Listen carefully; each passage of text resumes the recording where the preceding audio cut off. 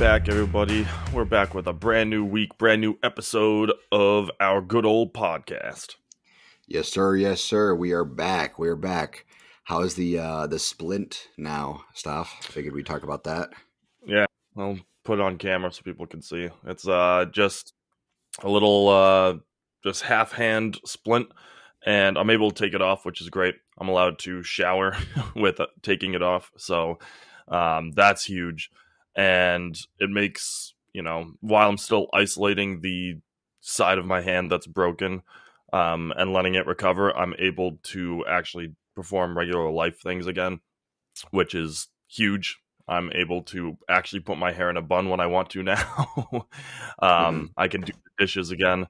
But I still am not accessing that side of my hand or this hand in general when it comes to lifting. So my lifts are still very unilaterally focused in regards to upper body movements. Hopefully 2 more weeks in this, and then we're scot-free. But yeah, broken hands are not anything to joke around with. Though this has been the least entertaining injury I've ever had. Like normally, I can always find some kind of diamond in the rough or something like that. But the broken hand has been terrible. So I am glad that I'm not in a hard cast anymore. But even this annoys me sometimes. So 2 weeks cannot come fast enough. So you have to wear that for 2 weeks? Yeah, I have an appointment on the today's the 9th, so like the 17th, something like that. Maybe 20th, something. I don't I forget the exact date, but it's something like that. Yeah, so like pretty much 1 full week left, and then some time of the week after. Yeah, exactly. All right, so that's cool. Yeah, and getting my hand to not look like a dry piece of mottled skin was also something, because it's been in a hard cast for essentially a month, 2 months almost. So the skin was just super dry, and that took like a 3-day process to make it look like it wasn't dead skin. And while that's not relating to lifting, it's just an added discomfort that comes with the whole injury. Yeah. I mean, people talk about the smell and shit after taking off casts and whatnot, and mine wasn't too bad actually, but yeah. That's because I'm a pretty clean person in general. Yeah, I mean, it can be pretty, especially the bigger the cast. I mean, my brother had one that because he broke I think it was his arm that was it was close to his elbow, so they had to put him in the L-shaped cast, so it went past his elbow, so you couldn't bend his arm at all, and that was a pretty big cast. So it went from his hand all the way to the middle of his upper arm. No. So from what I can remember, it was super long time ago, like 5 or 6 years ago. I think maybe even longer. For what I can remember, it was pretty gnarly when he took it off, he said, but yeah, it was I mean, that's tough. I mean, that one was tough because he couldn't even bend his arm. So he could do the bodybuilder flex, where you put Yeah. I don't even know what to call it, the arrow, or the bow, or what the hell it's called. Yeah. Kind of like a Ziz kind of thing. He could do that jokingly, but that's about it. What was he? Were either you or him even into bodybuilding at the time? I feel like 5-6 years ago. Nope. I was gonna say.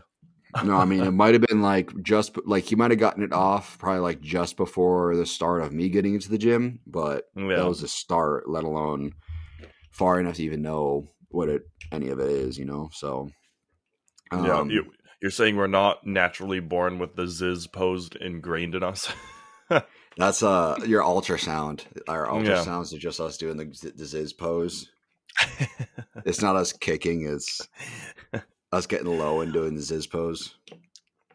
Or it's the Michael Hearn memes where we're in the womb and there's just "Baby, don't hurt me" playing in the ultrasound. Laid back. The one I sent you yesterday was the best one. It's when you find out where you build muscle while you sleep. So you're shocking the muscle, and he has his eyes closed, and he's incline benching on Smith, shocking the muscle while sleeping. That was one of the best ones. I was like, wow, the creativity behind that was ridiculous. Sir, your total will be $172,382. Me, no thank you. Double it, give it to the next person. Yeah. Those memes Yeah, those are have good gotten memes. really out of control. Yeah, yeah, they've gotten real deep. So you're under arrest today. Me, no thanks. Have a good day. They're just showing him posing. Baby, don't hurt me. Yeah. Sir, That's put it. your hands up, zizzes. Yeah. He was doing it was like put your hands behind your head or something, and he's doing like a most muscular. I was like, dude, this shit's ridiculously creative. I love it. Like that's so funny. Never even Do- like never could have thought of that. Does he know these memes are like happening? Oh yeah, he's got to. He's got to. And speaking of that, actually, I saw a video from Greg Doucette. Apparently, he's doing like some sort of like TRT road or something some sort of like lifestyle video thing involving TRT.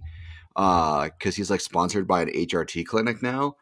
Yeah. But he also still says that he's natural. He's just explaining what other people go through on TRT.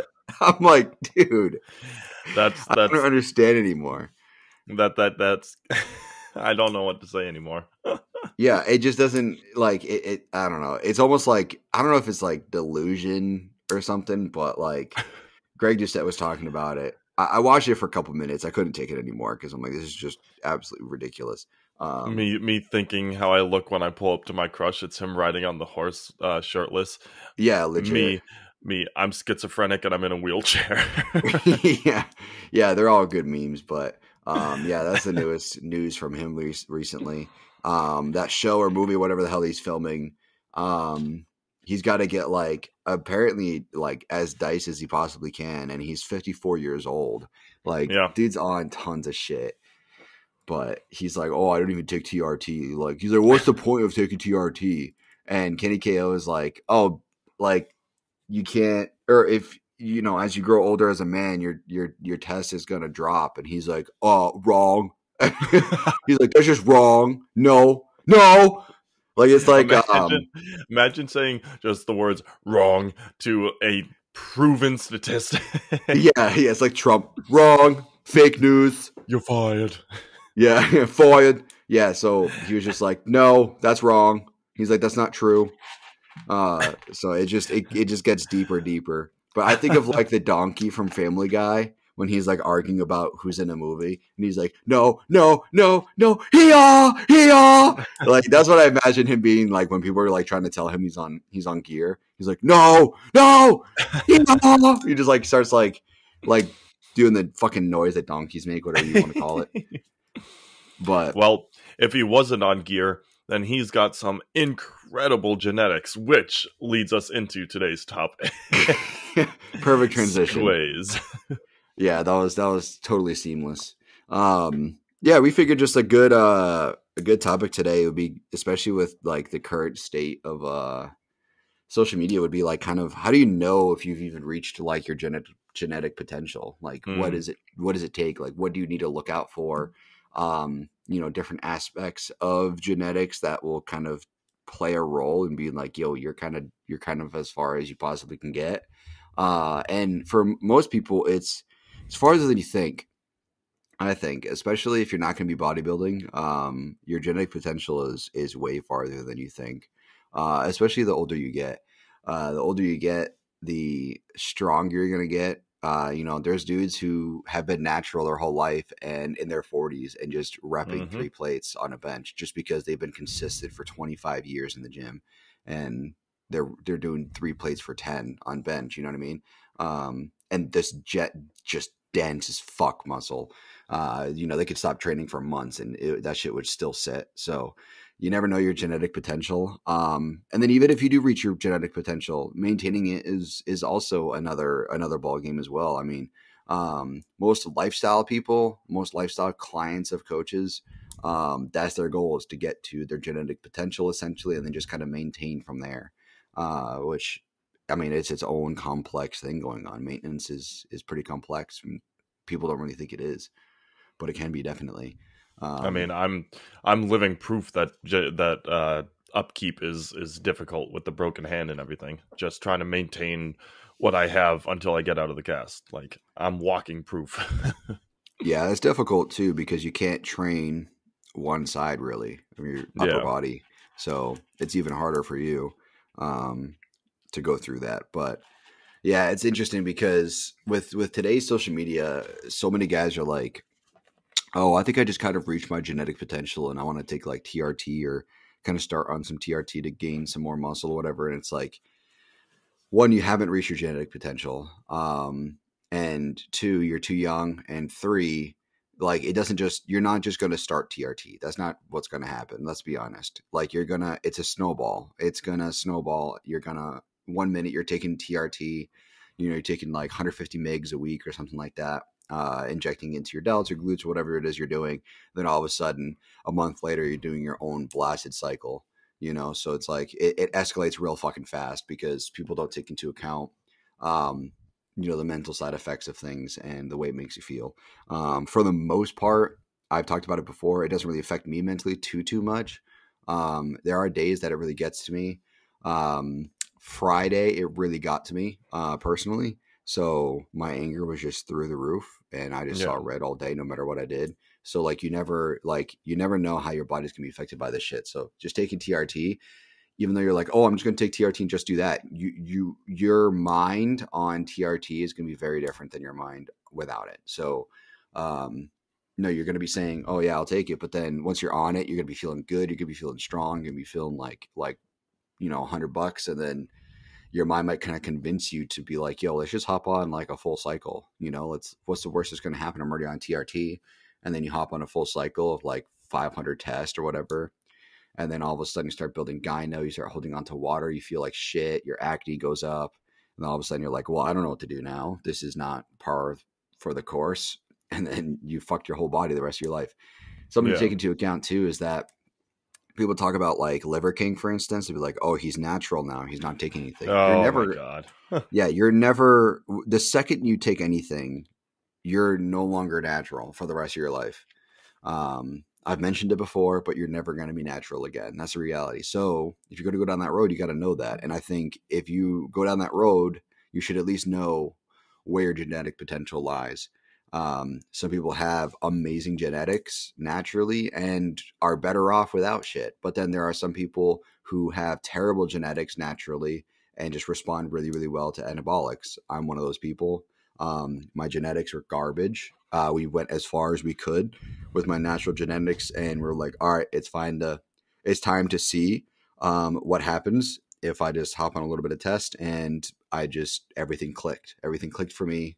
I was making gains, losing fat, gaining muscle was just all I needed. So you never know, and knowing when to take that risk is a huge part of the process. Obviously, proper guidance is important, but knowing your genetic potential is huge. And 99% of guys who hop on gear don't know their genetic potential. They don't even come close. It's going to take multiple plateaus. It's going to take multiple years to get there, probably like 5, 6 years at least. So the sooner you start, the better. But knowing your genetic potential is half the battle. It takes a while. And I think another thing that a lot of people don't factor into the equation when they do start having these conversations about hopping on, whether it's well, just any anabolic for that matter, is that you have to have your diet and your workout routine dialed in before you should even sniff at considering, Hmm. hopping Hmm. on anything, because that is 100% part of, maintaining as you go. Because if your diet's whack and you're just eating whatever, like there's nothing for the anabolics to do because you don't have your proper macros flowing through your system. Right. So like whenever I have people that come up to me and ask me, just workout tips in general, like the most common one I get is, how do I lose weight? I say, don't even worry about the gym. What's your diet look like? Just it doesn't matter at that point. Like you can Hmm. lose all the weight you want strictly from diet and maintaining like a super casual, you know, couple cardio a week with like one lifting day a week, and just do that. If your diet's locked in, you'll be losing or gaining. Um, but yeah, so when people are talking about this whole hopping on gear type conversation, they need to have everything locked in before they can even think about actually doing it. So that's why, like, right now I'm talking with my coach, like we're nowhere near it because I can't lock in the diet. Like Hmm. even though workout wise we were doing pretty well and things were starting to really click, I'm just nowhere near the consistency I need to with my diet. So we're just nowhere near that. But granted, I'm still very early on in the process. Like I'm only a year. Well, lifting is about 3 years in now at this point, but with coach, it's about half a year now, coming up on half a year, I'll say. When did you start again? Wasn't it like October or something? Talking November? to him then, but I didn't pick him up until January. So right now we're in the fourth month. Yeah. Okay. For me, I was working with a coach previously before my coach now. More just kind of like lifestyle stuff and lifting pretty consistently for a few years. Kind of built a good foundation for form, really, is what I got out of it. But for me, it took, I think it was 7 months of strict dieting and really hardcore lifting and cardio before we hopped on anything. Yeah, And we only did when I did because we were at the point where it was like, okay, I feel like I'm not making any gains. I think we kind of like to get to where I want to go. I think we need to start this now. And it was my coach's idea, and he was like, "All right, I'm comfortable knowing kind of where your body's at, and I think that we should just try something to see how your body responds to it." And then it kind of started from there. So it was October I started with him, and then April was I think my first dose of test. Um, and now which you're is on pretty. $11,000 a month, like Liver King is. Yeah, 11,000 of whatever the fuck he was taking, whatever it was way overpriced. But yeah, no. So now I'm going to be prepping for my first show very very soon, and should be at the point where it's a matter of who's going to win second is kind of like the approach that we're going to take with the show. It's not Yeah, we're not going to go for the class win. We're going to go for the overall is where we're going to be at. So just got to get dialed in. But yeah, so to what I was saying was that my first cycle was 7 months in, and like I said, everything clicked, and I'm blessed to have responded the way that I do um, to anabolics because most people don't really respond that well. As far as like building muscle, losing fat, all that, people respond well, but the side effects um, are going to vary drastically from person to person. I'm blessed to not have too many side effects, and something that also people don't take into account is that some people respond like terrible to anabolics. Some guys will be natural and they look amazing. The second they take anabolics, their body just deteriorates. Um, you never know what's going to happen, and I think More Place More Days was talking about it recently. I think he was talking about how there's plenty of cases where you take anabolics and it takes you to the next level and everything clicks. And then there's guys who take anabolics and it just their entire physique goes to shit. And he's done videos on the latter, um, talking about, like horror stories from shit. And a lot of the time, what's kind of normalized in social media as well is the harshest shit out there that like most bodybuilders and coaches will be like, yeah, it's really not worth the risk. One of them is Trend. Obviously, there's jokes out there that Trend is like all you got to take to build, to get fucking crazy and Trent is probably the whatnot. one that I see the most memes about. Oh, easily, yeah, easily. It's just one of them out there. There's dozens of anabolics you can take, but Trend is just one of them, and Trend is like one of the harshest. It's very, Yeah, very damaging to your liver. It really fucks with you mentally. Um, Most guys who are on Trend just like it's called the. So let me put it this way: the another nickname in the community for it is the relationship killer because when you're taking it, you get extremely paranoid. So whoever you're with, you automatically think they're cheating on you. Like there's no evidence of it or anything. You just have this paranoia, like like she's cheating on me. Like that's the paranoia. And then you also got like the side effects of like thinking that people are out to get you and people are trying to fight you. So a lot of guys on Trend will just start random ass fights with people who had no beef with them. You know what I mean? It's just the shit that happens, and then acting on top of that. It's wild. Like this shit is wild. And so it's usually just not even worth it. Yeah, you get big and you get shredded because it's an alpha 9 nor, but on top of taking that, you're going to also have to take prolactin or not prolactin, cabergoline to fight your prolactin buildup. You're going to have to take an AI to help fight your estrogen buildup. You're going to have to take in tons of water because, well, you're going to be holding on to a lot of water as well. So, I mean, it's every single anabolic is a double edged sword. On one side, you yeah. got the gains you can be making, the other side is going to be the side effects. So, yeah, trend is just like the trend twins, for instance. Like I get that it's like marketing and they're kind of appealing to different audiences and whatnot, but And it's there's like, 100% some sponsorships mixed in there. oh yeah, yeah, they're making money off it for sure. But it's like you're promoting one of the harshest like anabolics out there, and most guys don't even need to take it. Most guys like could use something else, and every single time I will say this is less is more, less is more, less is more. And that goes for anything. If you're training way too much and you're not making gains, what are you going to do? You're going to train more? No, that's just not feasible. Less is more. Train less but eat more protein, for instance. If you're doing too much cardio but not losing the fat you want to lose, then maybe cut back on the cardio, or increase the lifting, or like decrease your calories if you have that. You talk to a lot of bodybuilders. A lot of the worst phases we go through is recomp phases, because a recomp is recomposition. So we are trying to fix our composition of our body. So that would be like after a bulk, you do like a 4 week harsh cut to like get your fat down while maintaining muscle, so that way you get a better overall composition of your physique, and then you start your next phase, because you want to start phases with a clean slate, essentially. So people will be doing the same thing for 4 or 5 years and hitting all these plateaus and shit, and it's like, dude, you're really pushing your body, you're eating too much, you're training too much. It's just, you need to kind of take a step back and reevaluate, and that's what these recomps are for. So less is more, and you don't want to overdo it if you're trying to go for a specific goal. So you got to really evaluate that, and that's why coach comes into play, I Well, it's think. like when you can compare it to like a computer. So like if you have a computer program that's not running, like let's say it works and then it just like stops working, you reset your computer. Like there's Yeah. you restart the computer, or you like uninstall the program and then reinstall it or something like that. You make a change, is the point being. And that's the point that Paul's making here, is that like when you're hitting these plateaus or just not seeing the gains that you want to see in the gym, you have to change it. You can't just hold on to the mentality that if I continue to push through this, something will change. And like you said, having the coach does help.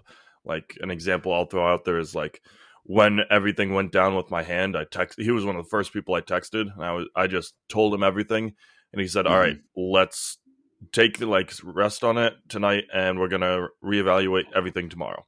And by Yeah. the morning, when I hit him up, he had an entire plan for like how I was going to maintain, how I was going to continue to grow like legs specifically, because legs I can still crush right now, and we adapted to the situation. And if you're in a situation where you've been working out for like a year and you're not seeing any, or you're not seeing the changes that you want to see at that point in your lifting career, talk to someone in the professional field and have them give you that little bit of insight, or pick up a full-time coach and have them just dial it in with you, because they will make the changes. Hmm. And you should be making changes anyways, even if you're not plateauing, just because that's how we stay, on our toes in the gym. Because so many of us fall into the routine of, okay, it's Monday, this is what I'm doing.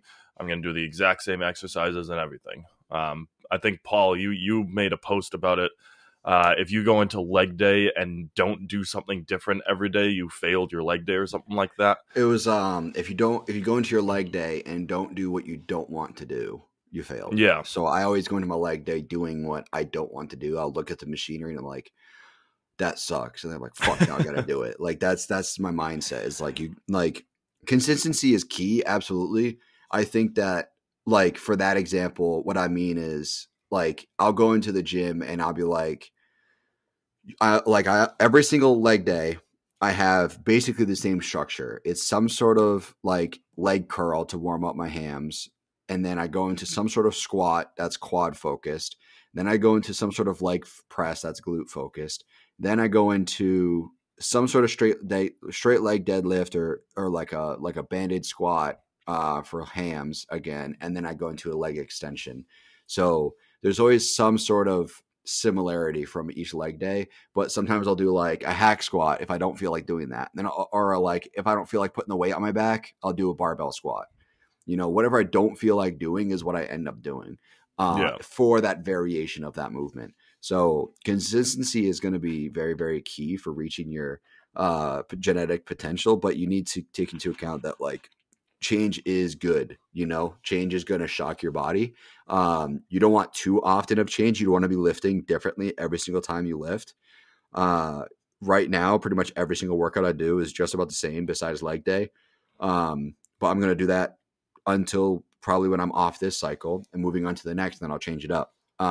So, you got to find what works for you. And like, we keep saying like consistency, consistency, consistency, but also knowing when to change something is also part of consistency. Like when like, okay, I've been doing this long enough now, my body's going to start kind of like plateauing a little bit.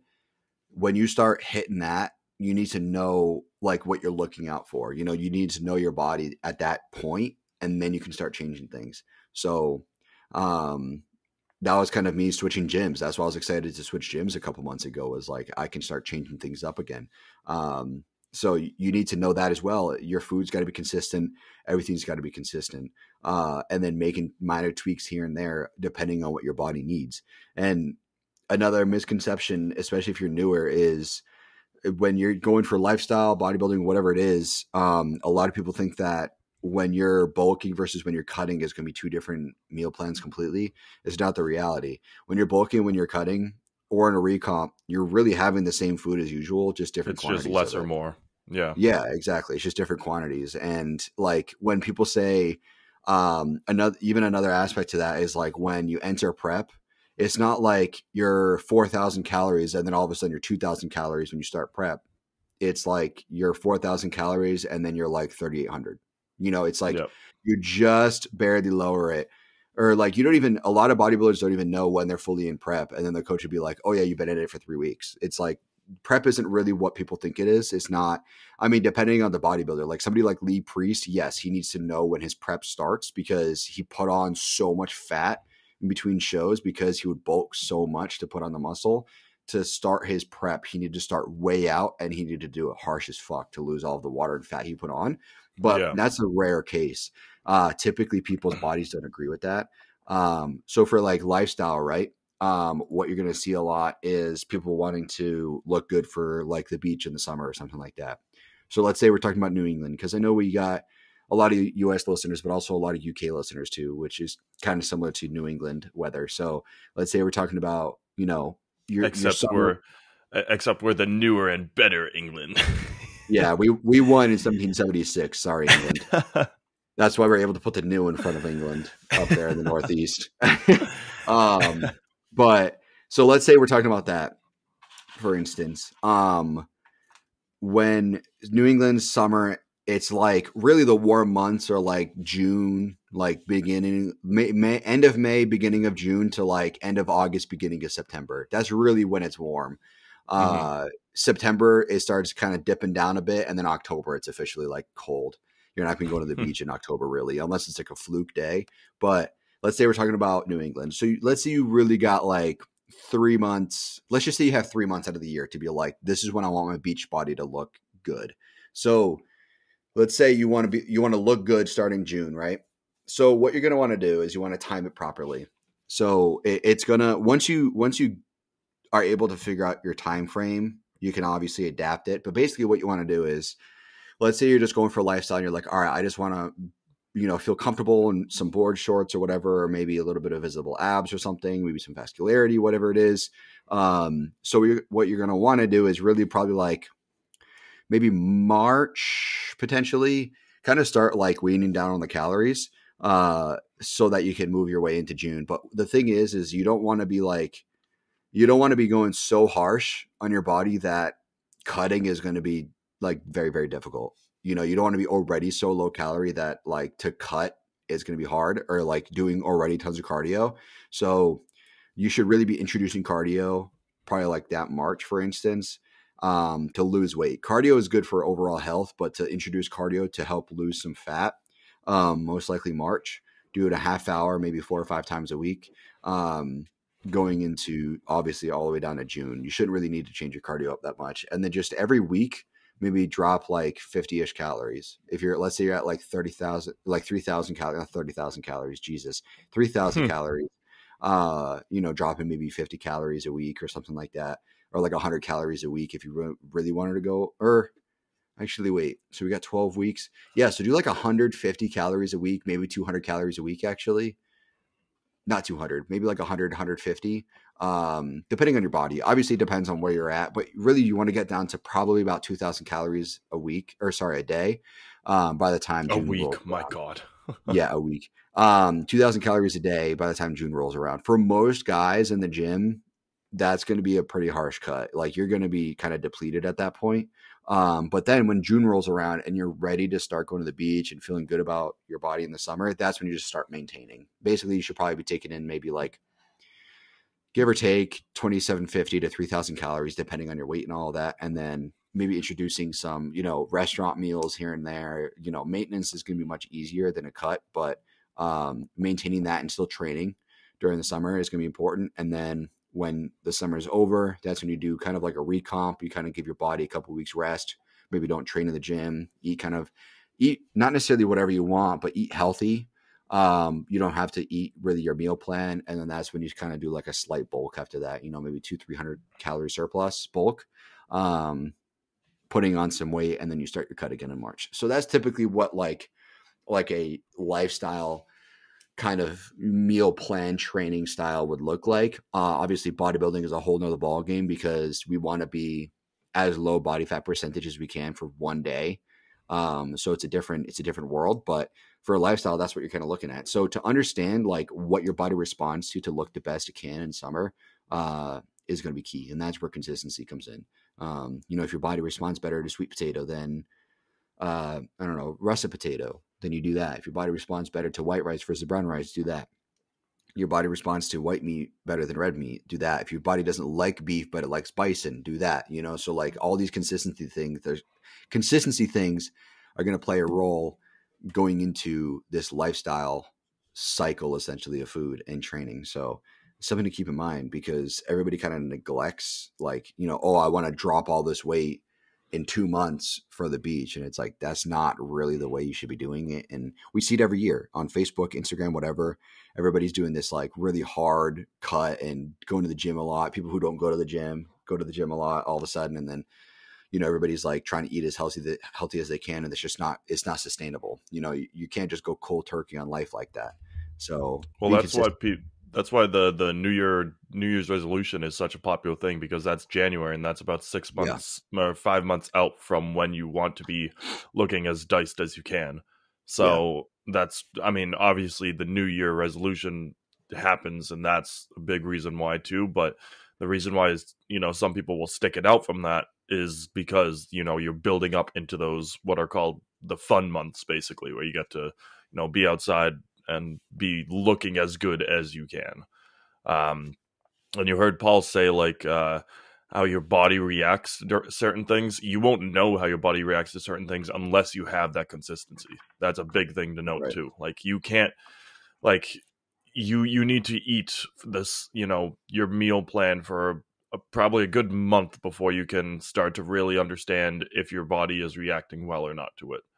Um, like for me, something that I used to do prior to having a coach is that my Saturdays would be just eat everything and anything I could find, and it was a dirty eat kind of day too. So I would eat like fast food and Domino's and stuff like that. And Mhm. I hadn't eaten it ever since I picked up my coach, and then about a couple weeks back, I went and I ate Domino's, and my body completely rejected it. Like I felt sick. I was on the bathroom for, I was in the bathroom for a good hour after the fact, and my body just flushed it out right away because it was like, this is not what we want, and that's the kind of reaction you will get when you find um, foods that you either enjoy or don't enjoy. Like Mhm. your body will more or less attune to the foods that it wants to. So that's why you need to get the consistency before you can even make those decisions. Like if you just say, "Oh, I don't like this food" because you don't like it, but in reality, it's probably the best thing for your body, and your body would react really well to it. You just have to fight through it. Like you. eating things you don't enjoy eating for the results is kind of what gym maturity will look like. Yeah, Because you accept the fact that you want to achieve these particular, gains, whether it's lifestyle or bodybuilding, and you just eat whatever it is that you need to be eating, not what you want to be eating. And that's right, kind of a right. big part of it. Yeah, I mean it's tough. I mean you can make your food taste good, and sometimes you can kind of tweak out food that you don't like. If you don't like broccoli but you like spinach or something, like you can do it that way. But for me, it's like I can't stand sweet potato, so like that's a hard one for me. I like it when you douse it in butter and cinnamon and shit, like making it really sweet. But like outside that, or make it like fries, like sweet potato fries are good, but like just regular straight sweet potato, it's just not really for me. I just don't really like it. So it's like there are things you can kind of tweak a little bit if you work with your coach, but for the most part, a lot of food that our bodies respond well to isn't exactly the tastiest, which kind of sucks. But it's just the world that we live in. It's we're so accustomed to eating food that tastes good. If you get to the point where like anybody talk to any bodybuilder who's ever been on a harsh cut, like C-Bum did a video about it. Like he would put if he has like mustard on his food towards like the end of his cut, like for or the end of his prep for a show. He talks about how amazing it tastes. He's like, this tastes so good. It's because he's so used to like plain ass food that putting on a sauce like that is just next level. But it's because we're so used to all these different flavors and seasonings all the time that eating something plain and boring or just not tasting good as usual tastes like shit. And it's just you got to get it down to a point where your body doesn't crave as much stuff as it normally does. Candy and chocolate's my hardest thing. It's what I crave all the time.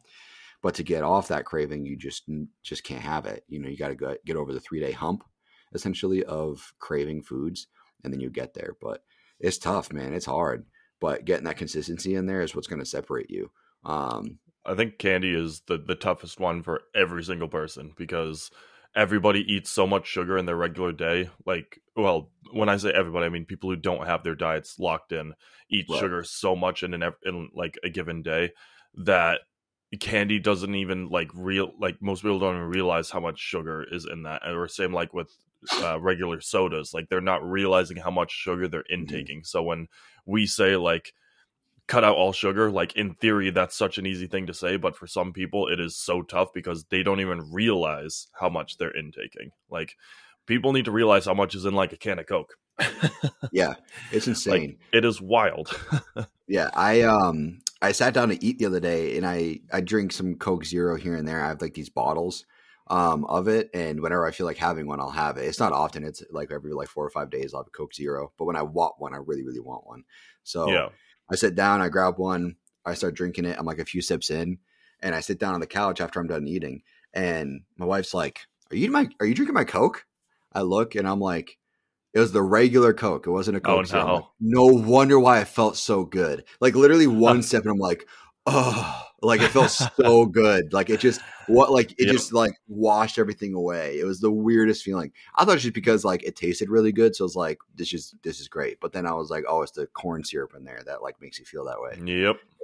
It sucks that it's like that, but it's easier to hit like a salt craving. It's really easy to get that in. Like I have pickles. Like anytime I feel like having chips or something, I'll just have a pickle, and it's like, oh, this shit's so good. Like I love pickles. I could crush a jar in a day, like no problem. And they're That's more or essentially like less my 0 go-to calories. snack. Yeah, that's I keep a jar of pickles in the fridge, and that's like when I just want like just a little something, I just eat one. Like I'm in Yeah, agreement with you. Pickles are a top tier move. yeah, they're so good. They're so good. And if you put them on like a sandwich or something, it just takes it to the next level. But You can tell um, where you can tell where two people invest in the gym world because here we are talking about pickles. yeah, or like you get like because we get this like healthy popcorn, right, that comes in a bag, and if you have like a couple pieces of that with like the sea salt on it, it's like it's like it's so good. But that shit's so addicting. But yeah, when it comes to sweets, it's really hard to hit that. That's why like I drink a lot of like energy drinks and stuff because it's sweet and it kind of tides over that itch. I was working yesterday for a couple hours, and like I was itching to have something sweet. It was just like it's literally like a craving. It's like your body has withdrawals when you don't have something sweet. At least for me. So like just going and getting like a 0 calorie energy drink or something and just sipping that. Like it'll last me 4 or 5 hours, but just having something to sip on whenever I have that craving for something sweet, well, it's just amazing. But it's hard. It sucks. Um, when you're bulking is different because sometimes you can kind of get away with certain things or have a refeed here and there. There are points where, at least for me, it didn't last that long, but being able to have a weekly refeed, that's hard. Or that's great. I mean, it's hard to get there where you can have a weekly refeed and afford it, but it's not often that I'm able to do that. Uh, but I mean, it is what it is, and now we're getting to the point where I'm starting to get ready for a show, and I think I'm going to be ready for my prep when I do start it because um, I'm ready to get diced. I've never really gotten super, super diced. So I'm ready to see what my actual muscular physique looks like. And I'm ready to lose this Yeah. baby fat. So I'm ready to push it. It's just going to suck because I got a week trip in Florida in June. So I'm going to be in prep during that. And everybody knows that who's going. I'm like, guys, I'm going to be in prep. I literally cannot eat anything out. Like, I'm going to have to eat everything I pack.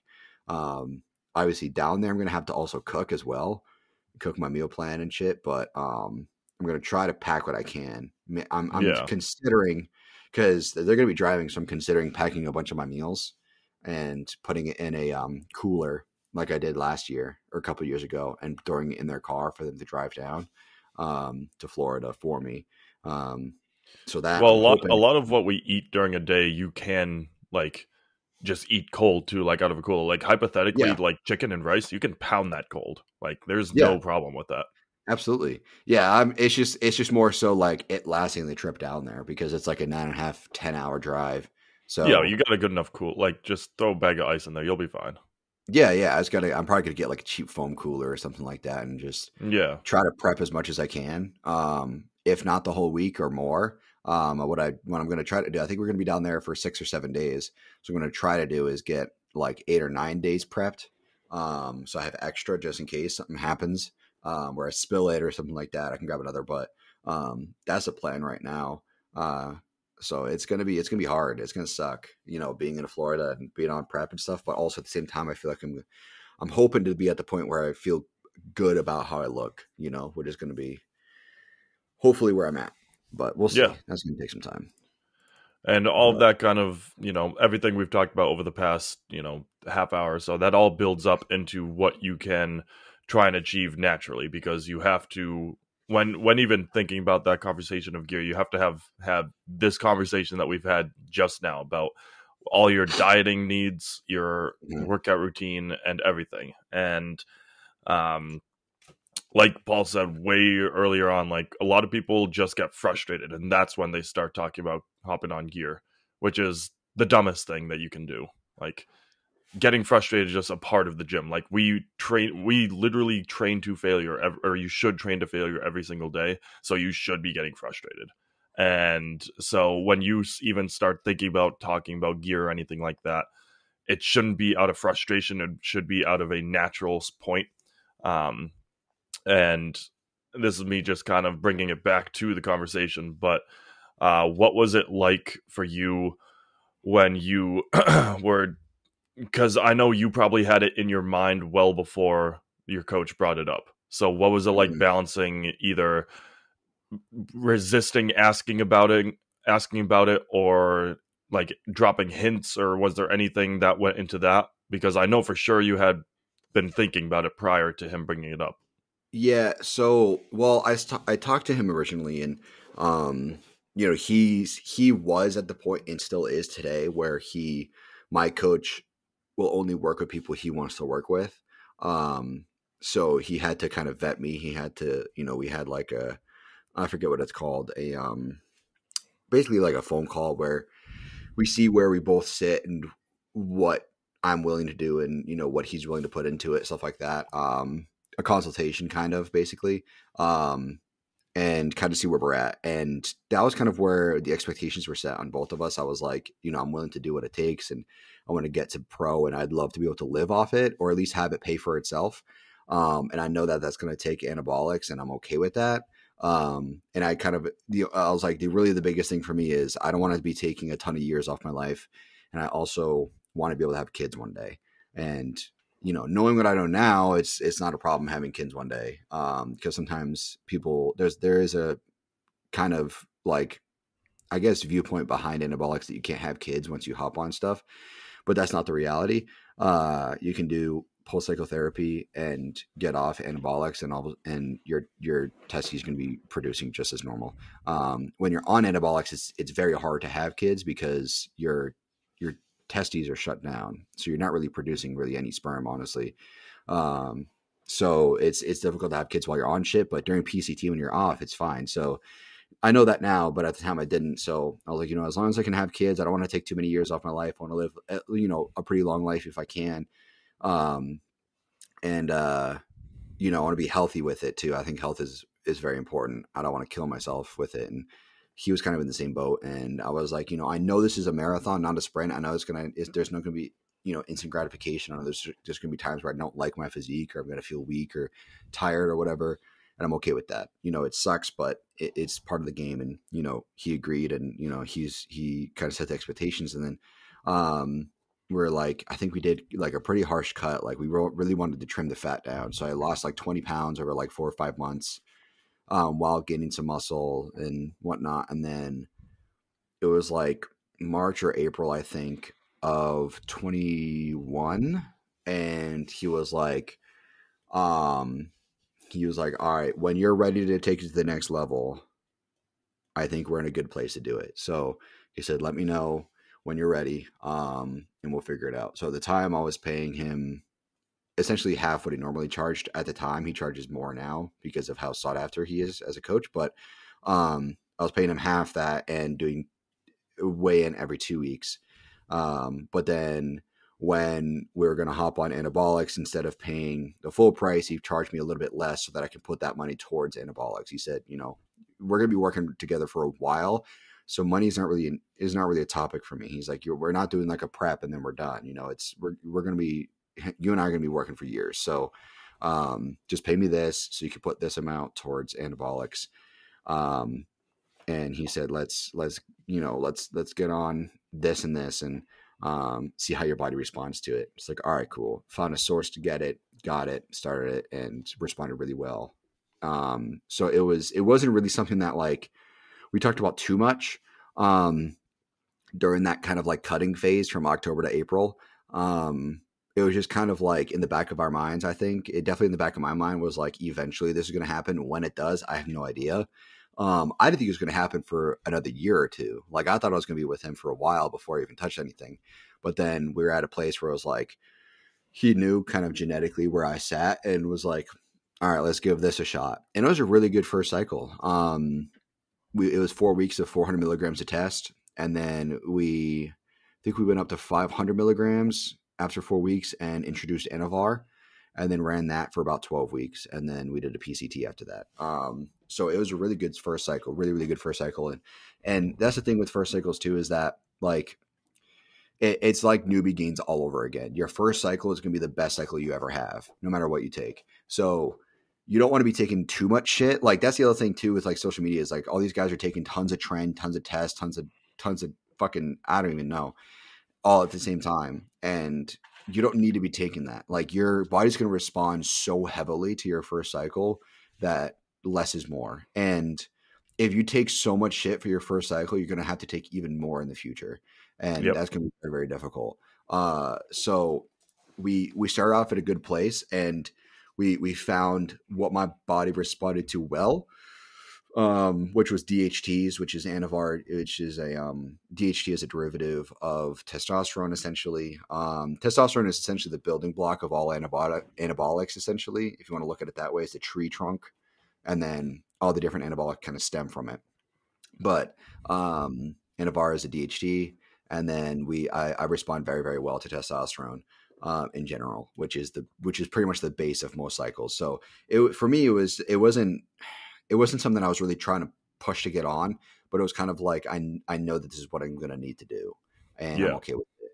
And like in one way, it's awesome. You know, I love taking shit, but also at the same time, it's like it kind of sucks too because like you get so used to the extreme side of feeling things, like you get used to the gains, you get used to the changes, and you get used to how like you feel during it, that when you're off it you feel like shit, but we don't feel like shit, we feel normal, you know, like this is how we're supposed to feel normally, but to us we feel like shit because we're so used to feeling amazing all the time that when we're not on shit, it's like, damn, this sucks, you know? So it's something to take into account is that not only are you going to be affected mentally on it, you're going to be affected mentally off it. Um, so and coming off shit is also depressing as well. It's like I got genuinely depressed coming off Anavar because it actually affects your dopamine sensors. So you have more dopamine when you're taking something like Anavar or Primo or any sort of DHT because it actually affects that the happy part of your brain. When you get off it, you kind of get depressed because you have to get back to where you are naturally, your baseline. So Yeah. it's not easy, man. It sucks, but it's not something you should be taking lightly. It's not something to joke about. And you know, kids will ruin the rest of their lives taking shit because you know they'll shut everything down without knowing what they're doing and you know determining, okay, I think this is what's best for my first cycle without knowing that, and they'll start that shit 6 months into the gym, and it's like, dude, you didn't even know what you're capable of. Like like I had 3 years of really consistent training and even probably longer than that before I even touched anabolics. And we went pretty far food wise before I even touched anything. Like these kids will get in the gym and 3 months in start shit. I'm like, dude, you have no idea what the fuck you're doing. Like you still have newbie gains. Like you're literally like, if it's your first year actually lifting, no shit. Like this is, I'm not even lying when I tell you this. You're actually making borderline anabolic results your first year, which is newbie gains. My first year, I gained 8.5 pounds roughly of lean muscle tissue. That was my first year. That's like on average, that would be a great year for muscle gain. That's a great year, even on Yep. anabolics. Like that's a solid ass year of muscle building. And I hope for that now. If I gained 8, 9 pounds of muscle each year, by the time I'm 30, I'm gonna be fucking massive, dude. Like that's the reality. So your first year is crucial. And the first year you should be natural 100%. That's my opinion. And newbie gains you really need to capitalize on. Just don't train to the point where you're going to damage your joints, but train effectively and efficiently as best you can. It's very easy to damage your joints in your first year because you're going to get really strong really fast and you're going to feel overly confident. I hurt my knees. I know someone who's had a surgery on each knee because of his squatting issues. So, you know, take it easy, but also train effectively and efficiently because you're going to have newbie gains. You want to capitalize on that. It's wild, man. You should, yeah, no. I fucking hate hearing anybody who hops on gear within the first year of training. Like it's so dumb. But that's why it sucks with a lot of the social media and the fitness influencers that you see because so many of them will, promote that kind of stuff. And if they're not promoting it, they're promoting the I'm natural when they're clearly not. So it's like there's no middle ground right now in terms of influencers. There's either, do this or you won't reach your gains, or there's I've done nothing. And if you take these couple, sponsored supplements, you will get where I am when it's clear that, you're on an intense cycle doing all sorts of different stuff. Like, I mean, we mentioned him kind of earlier, but the Mike O'Hearn stuff where Mister Natural is his nickname because he claims to be full time natty, but he clearly is not. And on the other side of things, like Paul mentioned, the Trend Twins earlier, like they're pushing that product so hard, trying to get you to take that particular anabolic, and that makes it so there's no middle ground. People don't want to do, you know, the hard work in the lifestyle side of things. They just want to hop on something or buy whatever sponsored products there are. There's no middle ground anymore. And, I don't think that's what the goal of social media was, but it's become such a polarizing environment now that there's no way for people to balance that, and not everybody wants to do their own research either. They are totally fine with taking a look at what is available for them and just doing baseline research. Like if everybody did, a podcast, for example, they would have to do the research. They have to go in and do additional reading. Like you have to do work. And that's what goes into this, like what Paul and I do Mhm. here. And if everybody did that, and even if you weren't running a podcast, but if you were just doing that for your own self interest, like before you took gear or something like that, that's what you kind of have to get into the rhythm of doing, because it's a very, very dangerous world if you don't. Yeah, and something else to take into account too is like I'm reading this Reddit thread right now about trend twins. I'm not really reading it, just skimming it while you're talking. Talking about what their cycle is, and they've been taking shit for a while. Apparently, they've been lifting for 8 years. I don't know how old they are, but Who are like these? the trend twins, I don't Oh, really know okay. anything about them. I just know that they exist. You could tell just based off their nipples that they have estrogen in their system. Like it's clear. But uh they're 5'7" supposedly each. So it's like these guys look crazy in their photos and videos, but they're 5'7". And like there's also this joke that like guys who like breathe gym air who are 5'5" and they end up fucking huge. But like it's the reality. Like when you put on a pound of muscle at 5'7", it's way more than a pound of Yep. muscle at 6 foot. So you got to take into account your height as well, because videos and social media is very, very deceiving when it comes to height, and it fucking kills you. Like, you see some giant ass dudes in social media, and then you see them in person, and they're like half the size you thought they were because they're Or on the other side, heavily. like Brian Shaw and Eddie Hall, like they don't look like mammoths in their in their videos because Yeah, they're with each other. But then at the O, when Brian Shaw handed the O winners yeah, their medals, he was like twice their height and their yeah. size. He's enormous. Yeah, he's 6'9" or 6'10", 400 something pounds. So he's a Yeah, gigantic dude. Um, but like it's just there's a lot that goes on behind the scenes that people don't take into account, and posing is one of them. I see guys all the time, looking good in poses and stuff, but then the second they drop their pose, it's like all of it just fades away.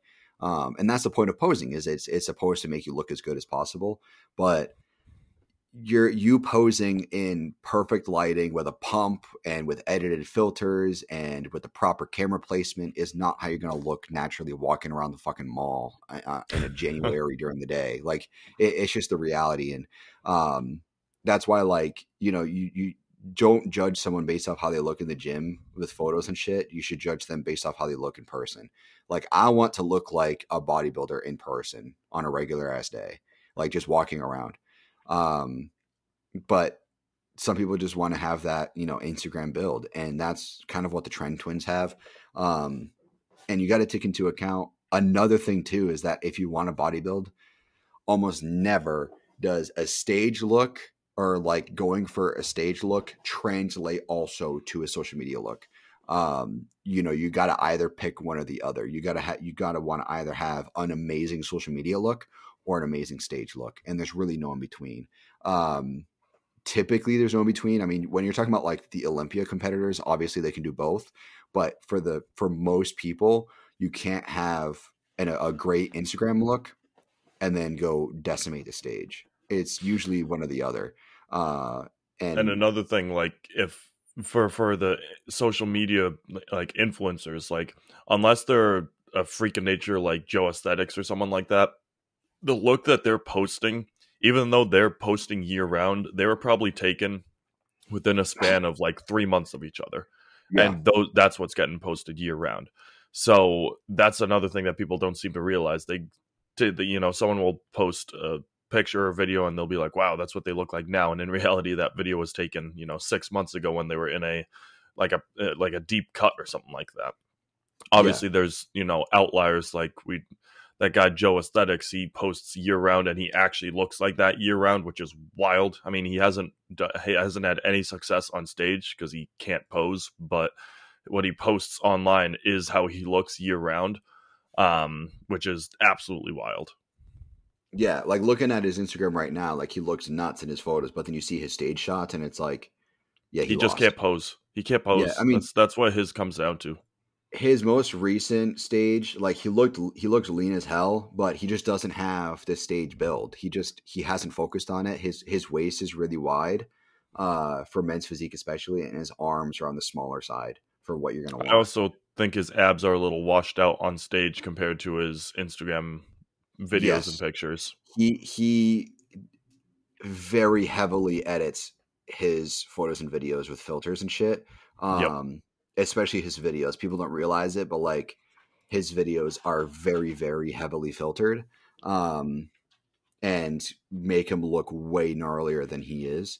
Which I mean, he looks phenomenal. Don't get me wrong. I'm not saying he looks Yeah. bad. I'm saying it's just it takes his look to the next level just by putting on filters and shit. But like that's why I say you got to have either a social media build or a bodybuilding build because on stage there are no filters, there are no edits. Like you gotta and you're being compared to other people directly next to you. It's a different world. You know, you can't. It almost never translates.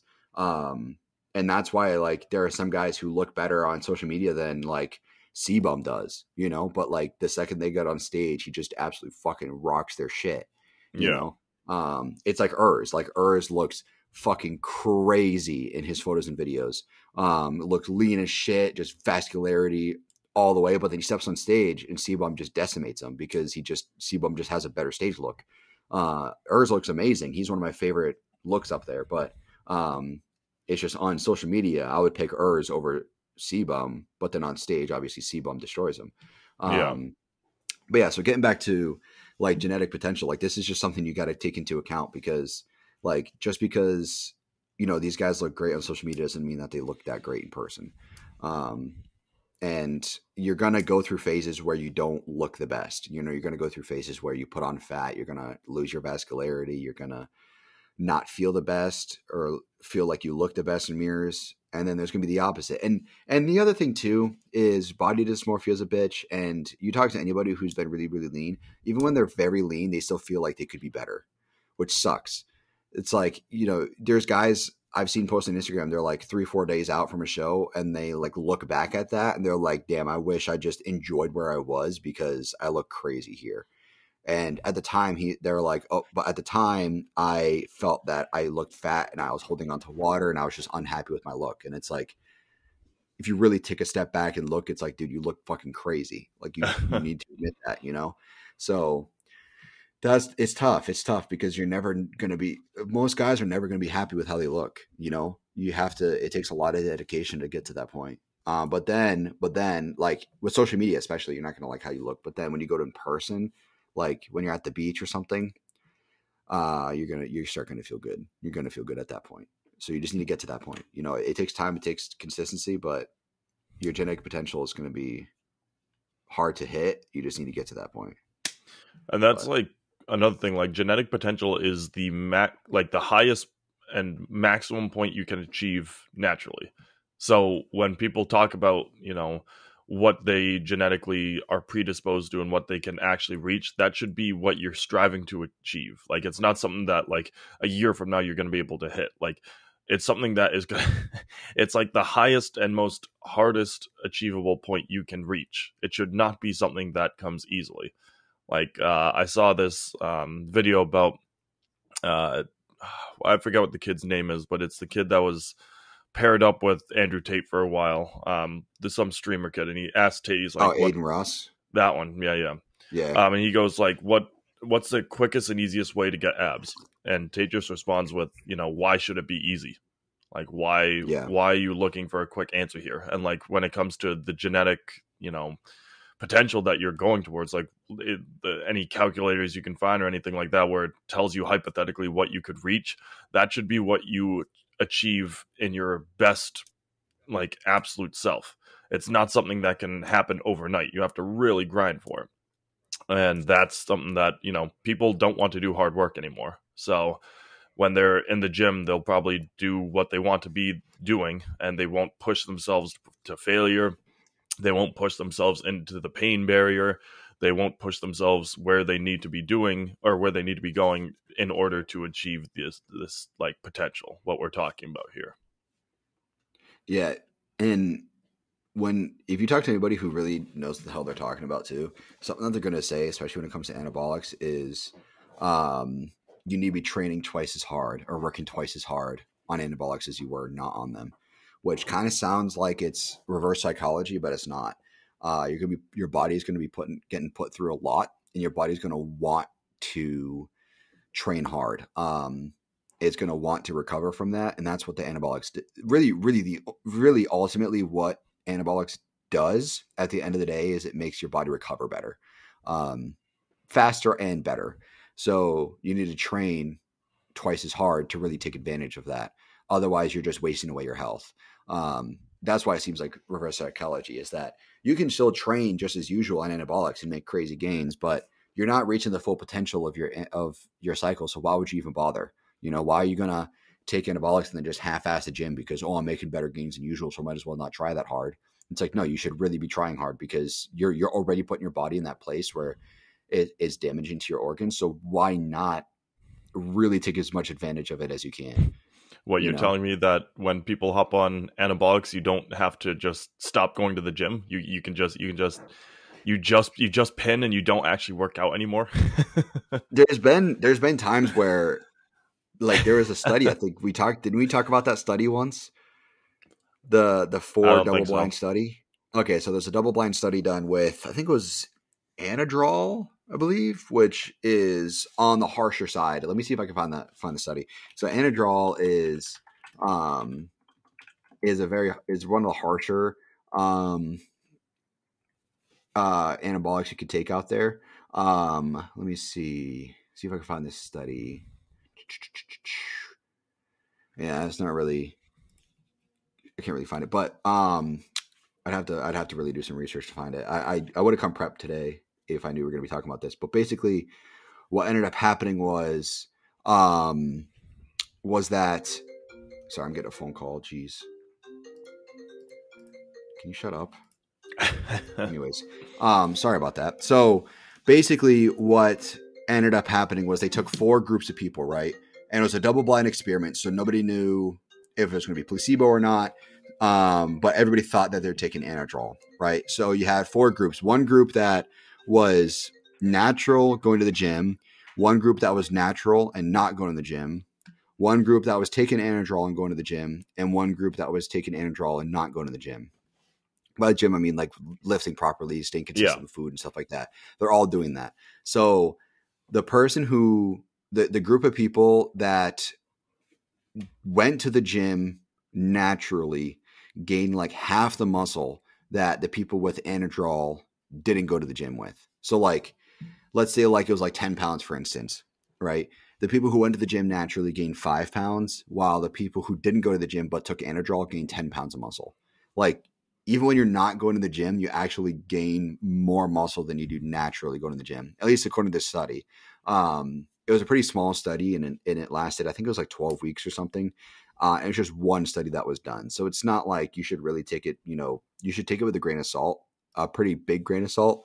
But it does happen, and there's been like Reddit stories and stuff where this guy there's a story where this guy just played video games all day and did nothing at home and was taking Tren. He decided to hop on Tren and he got like abs. Like that's like he lost fat and gained abs. Like it's like he was just like, fuck it, I'm gonna take Tren and just like took a cycle of Tren and just got like crazy looking. You know Um, what always surprises me is that people know about, or at least if you name drop some different anabolics, some people like actually know about it, even though they have absolutely no reason to be knowing it. Like this guy you're talking about, like that just is at home, like doing whatever. Like he has no reason to yeah, know what any of these things are. Yeah, yeah, they had no idea. And most people can even name like the actual scientific name of these drugs. You'd be like, "Oh, it's It, trenbolone." no, it's Okay, but steroids. it's muscle juice, dude. Like it's not. Yeah, it's most people can't even name the actual name, and they'd be like people will be like, "Oh, it's I'm taking D-ball," but it's like, okay, what's the actual name for D-ball? Or like, "Oh, well, Jay Cutler only ever took test and EQ on his growth cycle, so I'm gonna go ahead and do that." It's like, okay, well, first that's Jay Cutler, and EQ doesn't agree with everybody. But if you can't even like at least name the scientific name, do like, it's equipoise. Okay, but what is the scientific name? What is the actual Yeah, name for it? Equipoise is just a term, and they can't name it. But it's like Anadrol is oxymethylone. like that's the actual name.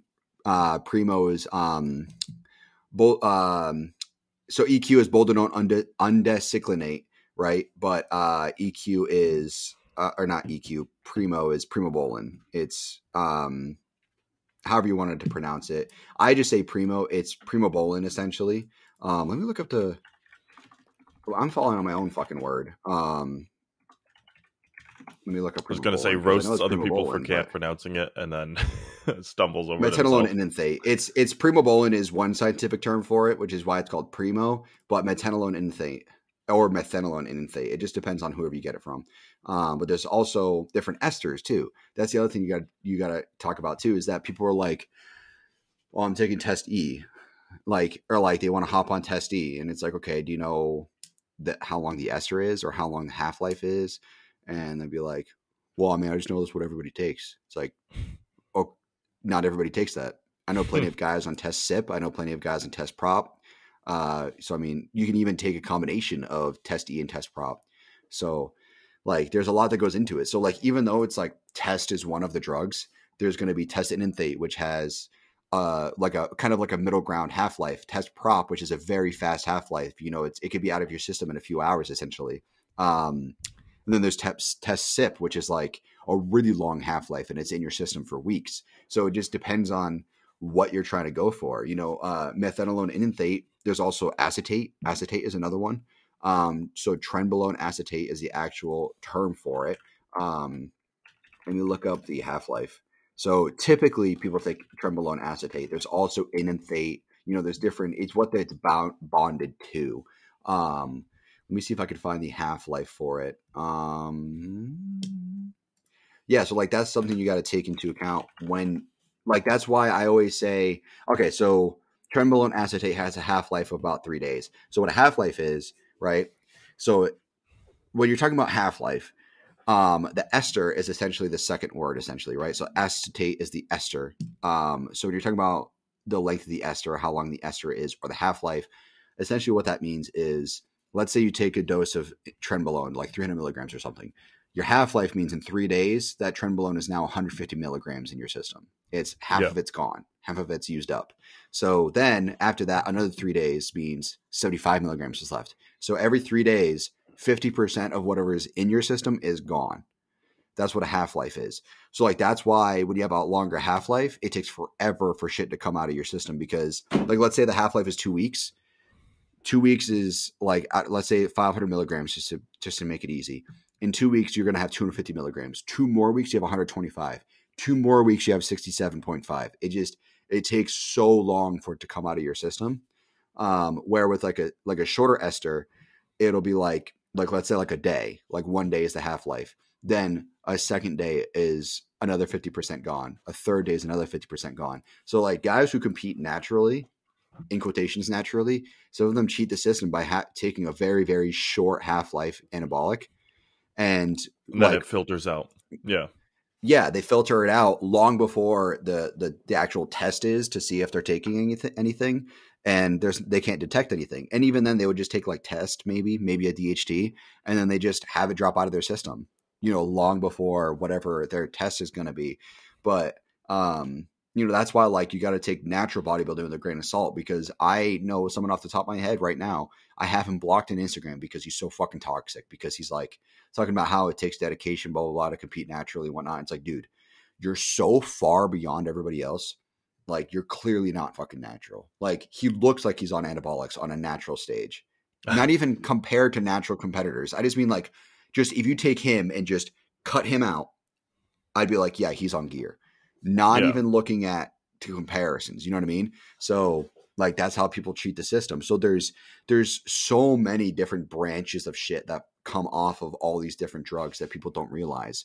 And all these different like different versions of shit too. Like, whether or not you should be injecting or if you should be taking an oral or something like that, is also going to play a role because orals are heavier on your liver. They're more toxic to your liver, but sometimes orals are very beneficial to what you're trying to do. Like, Anavar is a good oral that a lot of people use, but you wouldn't really necessarily inject Anavar. Typically, you take the oral, but then um, like Deca, I'm pretty sure Deca has oral versions of it, but you want to inject it because it just your body is going to respond better to it and it's not so harsh on your liver. So there's so much shit that goes into all this that's saying, oh, I want to do a dose of TRT or hop on trend. It's like, dude, you have no fucking clue what you're talking about. Like, okay, what is trend? What's the derivative? They can even tell you that. It's an alpha 9 nor. That's what it is. Like you can't it's just the lack of knowledge of these kids writing their own cycles and bro science and bullshit. It's like, dude, you have no fucking clue what you're talking about. Like when I first started taking anabolics, I trusted my coach, but I also kind of like You knew started to going learn it into that I can yourself. trust Yeah. him. Yeah, of course, which most people won't even do. Most pros don't know what the fuck they're talking about, which is sad. Most pros don't know why they're eating what food they're eating or what anabolics they're taking. Like they have no idea Yeah. what the fuck they're talking about, which is sad. But like I knew like okay, my coach didn't want to put me on drugs right away. And even then, my first cycle wasn't like ridiculous. It's not like he's putting me on 2 grams of shit. Like that also played a role into whether or not like what I accepted.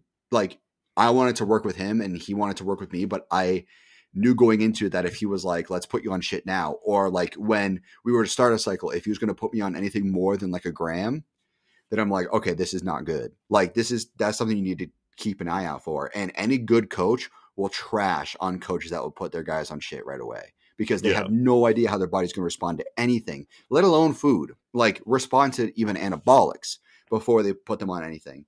You can kind of guess how people are going to respond to things after working with them for a while if you're a good coach, but if you don't even know how their body responds to fucking chicken versus beef, they should not be telling you what to fucking take. Granted, there are prep coaches. There are coaches that do like, they'll do like prep cycles for people and they'll be like, okay, what's your food at right now? What's your results? What anabolics have you taken? What was your results from that? There's a whole lengthy process to even get started, but then they'll just kind of give them guidance going through their prep to their show. And then they'll give them a PCT and then they're done with them essentially. That's sometimes what happens. A lot of coaches won't do that, but that does happen sometimes because a lot of athletes who are very, very experienced, for instance, like Sebum, he could probably do his own like off season and post cycle therapy and all of that. But like his prep is really where Milos comes in. Prep is really where like these top notch bodybuilders really get, or not bodybuilders, bodybuilding coaches really get these guys to the next level. Getting them peeled and lean and properly training and all of that. So there's a lot that But I goes think into it, and all these guys. Uh, I was gonna say, I think also when you get to that point where you're competing at the O or like the Arnold or something like that, you don't want that added stress of having to worry about that yourself. You just want to let someone else take care of it for you. yeah, So while you learn about it yourself and you take care of it yourself in all other aspects of your life, during that one particular stretch of time, you don't want to have to deal with it yourself. So that's kind of where the yeah. coach really steps in and becomes such a critical piece of the program. Yeah, and at the same time, you're going to be your own harshest critic. So, like, I don't know what my coach sees when I send him my weigh-ins, but if I were to see my weigh-ins, I would be very unhappy. But like, he knows what he's doing. So, for me, I'm like, oh man, I'm losing my abs a little bit. I'm gaining strength and gaining size. Granted, I'm getting bigger, but I'm also losing, or like I'm gaining a lot of fat in certain areas. But he'll tell me like, dude, just trust the process. You're making the gains that we want you to make. You're going in the direction we want you to go in. But like to me, it's like this sucks. I hate this. I hate the way I look. But he's like, trust the process. This is what I want you to look like. This is what was supposed to happen. So that's the other thing that coaches do too, is that like if you write your own cycles or do your own shit, most guys will only ever want to be lean. Like that, it's just bias. You're just going to be biased towards wanting to have 6-pack abs. But part of the process is getting to the point where you're not happy with how you look. It's part of it. You're going to be unhappy with it, and it can be dangerous if you're your own coach. I mean, like I said, if you know what you're talking about, so Sebum is an exception to it because he probably knows what he's talking about. But most guys can't do their own off season cycle because they're just, or off season plan even, because they're going to want to look good, year round, and that's just hard to do. Yeah. Um, so it's difficult, man. It just sucks. It sucks seeing that, and seeing these guys being like, "Oh, I want to hop on TRT." Like Alex Eubanks recently said that, and it went viral because he's like, "Oh, I just want to hop on TRT," and all of a sudden, all these other kids who follow him are like, "Yeah, maybe I should do the same thing if he's doing it." And it's like that's not. That's just where it starts. Yep. It's just it's. It's a rabbit it's like hole. regular drugs. I was just gonna What's say that? it's a rabbit hole where you just get, you start, and then you start just going down the deep dive of things. Like there's no way to Absolutely. regulate it if you don't have someone helping you with it. Right, right, and it's like regular drugs. It's like you can't just be like, oh, just this one time I'm gonna snort this coke. It's like you can't, like you almost never does it just start, like almost never is it just like just this. You know what I mean? Like it usually is a snowball. Something like that. It's same with anabolics. It's a snowball, and I mean it sucks that the like I get why this shit's illegal, but there is a reason it's illegal, and it's because it is addictive. So being on TRT, like, I've been on TRT plenty of times. I've been on cruises plenty of times, and it can be in a sense addicting because you feel much better on TRT than you do not on it.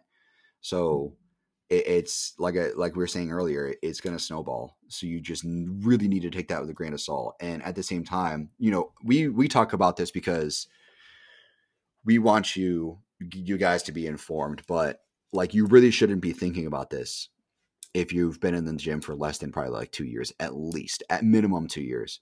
Um, and even then, you shouldn't really be thinking about it if you're under probably 20, even 21, 22 for that matter.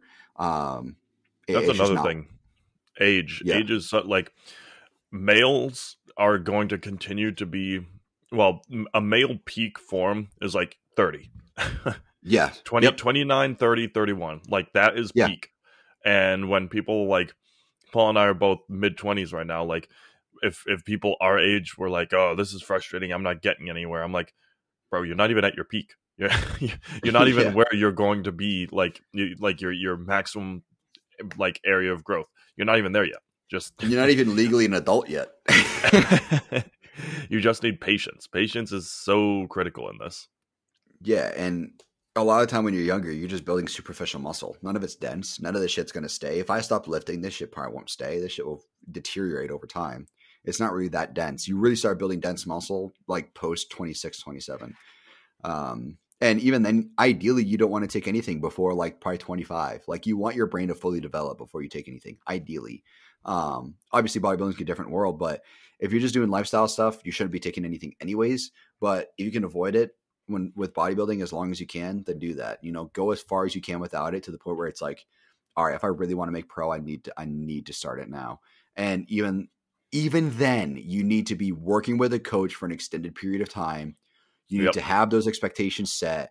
You need to be at the point where you guys know exactly how your body's going to respond to everything. And even then, like, if you plan on it, like, this is the other thing too with bodybuilders is they expect to start working with a coach and then like 6 months later hit a show and do well. And it's like, dude, you're going to get fucking wrecked.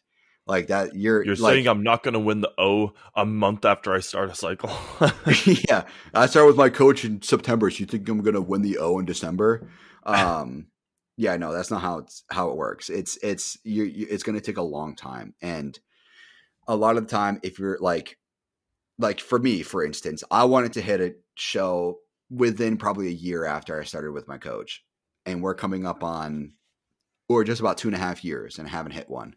So my first show was supposed to be January 2022. That was my first show Yeah. supposed to be, but we kept pushing it to get my body to the best place possible, where it's like I could even potentially step on a national stage if I do well with the regional. Hmm. Using the regional to kind of hopefully gauge where I am nationally.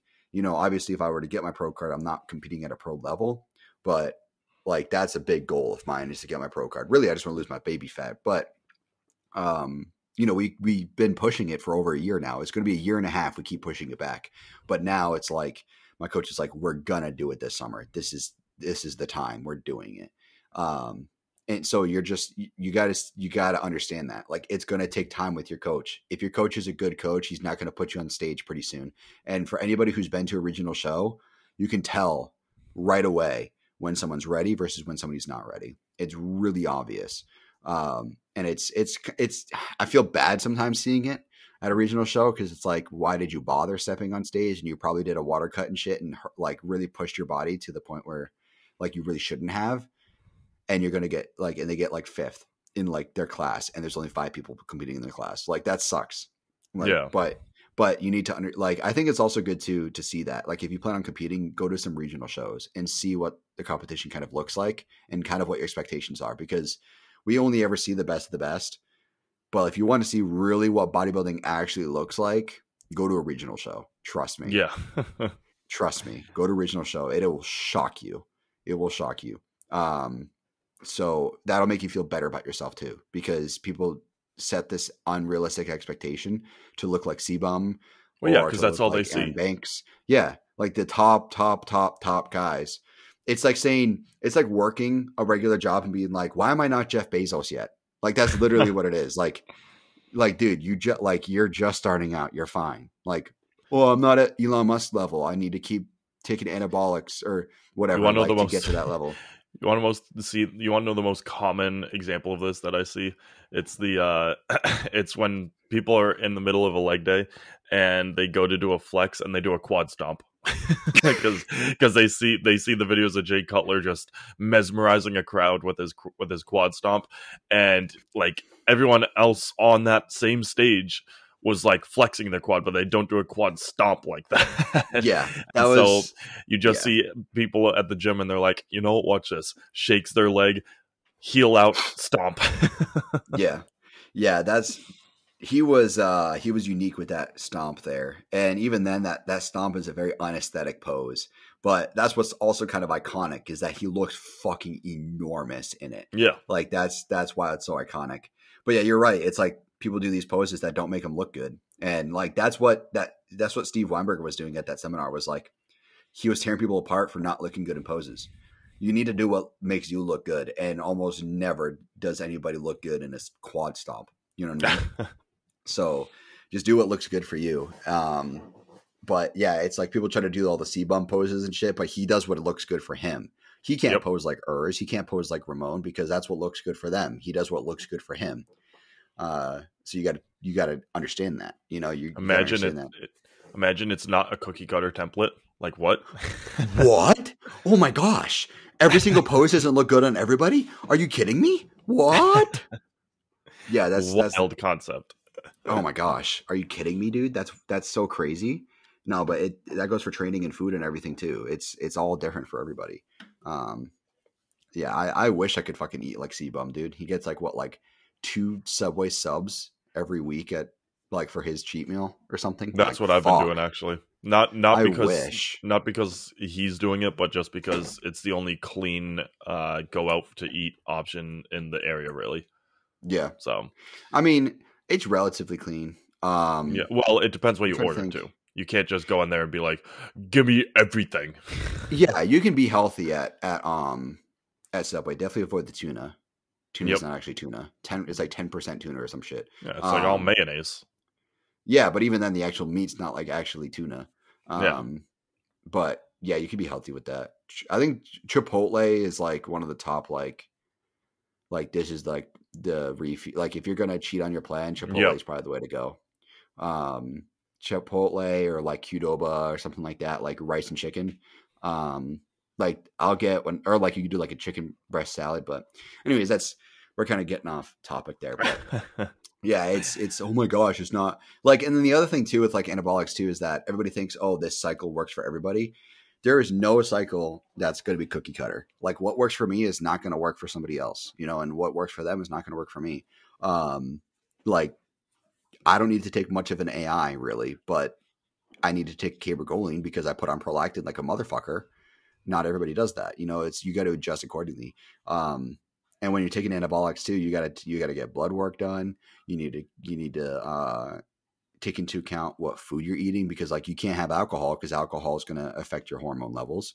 There's going to be all these different kinds of things that are going to play a role, and there's a lot more to it. It's not just simply taking a drug and then stop taking it because if you stop taking it, you're going to fuck your whole system. You got to Yeah. take a PCT, which takes 4 weeks, and you got to take HCG or Clomid or something like that, and then you gotta get backwater. People can't even tell me what backwater is. BAC water, and they're gonna tell me that they're gonna hop on a cycle of Tren. Like, Isn't backwater when you gurgle water and spit it back out? yeah, yeah, that's exactly what backwater is. But it's like I have backwater in my fridge right now because you never know when I'm gonna need to hop on a PCT. But I mean, it's a lot of stuff you can gotta get for cheap. Like backwater is bacteriostatic water, which is what backwater is, BAC water. It's basically just like extremely, extremely sterile water. Um, there's no bacteria in it whatsoever.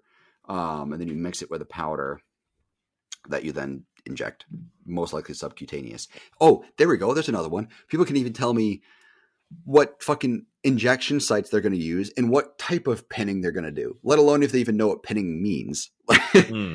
Like they're like I'll be like, you're going to do intramuscular, you're going to do sub Q. And people are like, what's sub Q? Subcutaneous. What's that? In your fat. Oh, maybe I'll do that. You shouldn't. You shouldn't be doing that.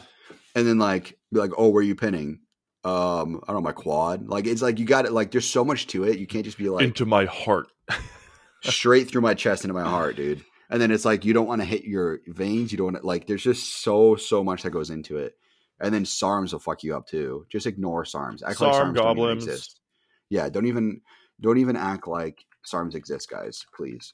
Um, because SARMs, we have no idea what's going to happen with them. We have no idea um, how they affect your body. There's just so much to it. So please just don't even act like SARMs are real because Yeah. they will fuck you up. Um, but yeah, they can be dangerous. I mean, the only SARM I will ever preach is fucking Carterin. That's the only one I'll ever preach because Well, I actually SARMs are noticed a actually difference. SARMs are one of the easier ones to pick up like in person too, which makes it Yeah, more likely for people like especially younger people to hop on them. And then it's like, well, hey, you just kind of wrecked your system. You look like crap. Congrats. right. And it is easy to get, and like it's you can order it online, like no problem. Like there's Yeah. there's so many websites that sell it, and it's under this like gray umbrella of like for research only in quotations. Even though you're not, yeah, only acquired like this website that I buy that or not I buy, but you can buy anabolics from, not anabolics, fucking SARMs, like Carterin, for instance. It says only acquired for animal research purposes. So like I am you're an animal. buying it. Yeah, you're buying it. Yeah, technically we are. So it's fine. It's fine. I'm researching on myself. So like technically you can buy it and agree, be like, yeah, I'm just gonna give this to my cows so that I get more meat or something for the season. Yeah. And then Um they go, don't you live in New York City? Where's your cow? uh it's like a what's it shit, what's the movie called? Really, why am I drawing Blade Runner? It's a Blade Runner situation where I have a virtual animal. Yeah. But I'm injecting real drugs. Yes. I'm just dropping it into the screen and it just falls to the floor. Yeah, no, that's just you got to be careful with SARMs because we don't actually know the long term effects of them. Um, so we have no idea what Austrian's going to do or Rad 140 or anything like that. LGD as well. LGD's gotten fucking expensive. Jeez, $70 for 30 milliliters. Damn, that shit got expensive. Rad 140 will fuck you up. That you'll put on so much weight with Rad 140, just so much fat. And then also too, if you take SARMs, like you're going to screw yourself over because SARMs shut down your testosterone production pretty Yep. much. So you're going to feel like shit. And people are like, why do I feel like shit on SARMs? Because you have no test, bro. You shut it down. You shut it down. You're taking an oral that essentially shut it down. So now you feel like shit. And your fucking sex drive is in the garbage. Like you're fucked. Now you got to take TRT. Elbozo. What's that? Elbozos. Yeah, exactly. But yeah, no, there's so much shit that goes into it. But really, at the end of the day, knowing your genetic potential is going to be first and foremost. And most likely, you're not going to be able to reach your genetic potential on your own. That's where a coach is going to help come in.